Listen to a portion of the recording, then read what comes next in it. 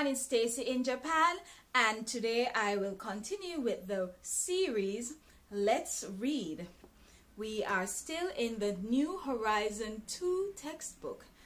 Let's read 3, Cooking with the Sun. Page 118. Imagine that you live on a high mountain. There is no electricity or gas. You need to eat every day. So you have to find ways to heat and cook food. When you are in a place like this, you can use a solar cooker. You can also use one after a disaster. A solar cooker is a tool to heat food in a pot. It collects sunlight in the pot. It can cook rice, boil eggs, and even bake cakes. A solar cooker is helpful to people in developing countries.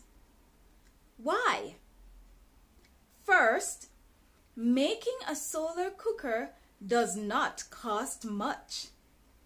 You can make one with only cardboard and aluminum foil.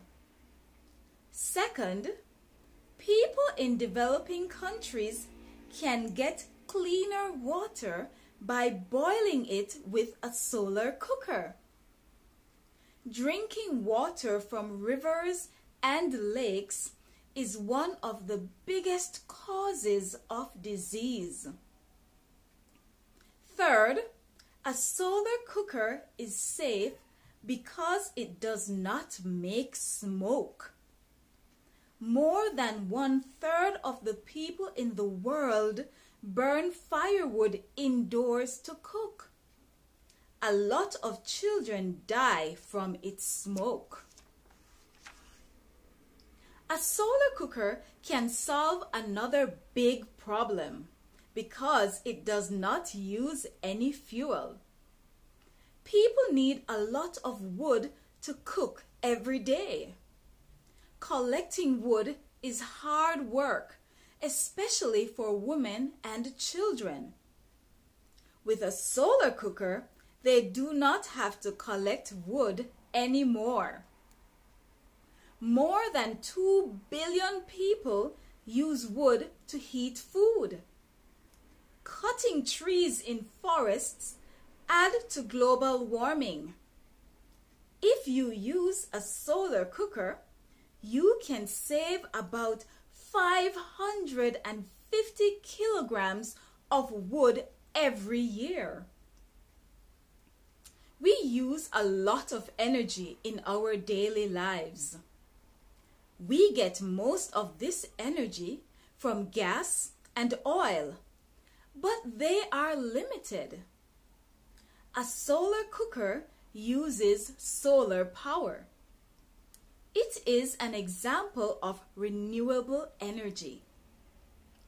There are other examples of this energy, such as water, wind, and natural heat in the ground.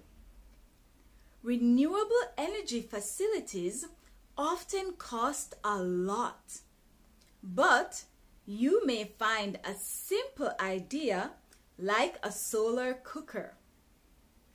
Sometimes a simple idea has the power to change the world for the better. Thank you for listening. Goodbye.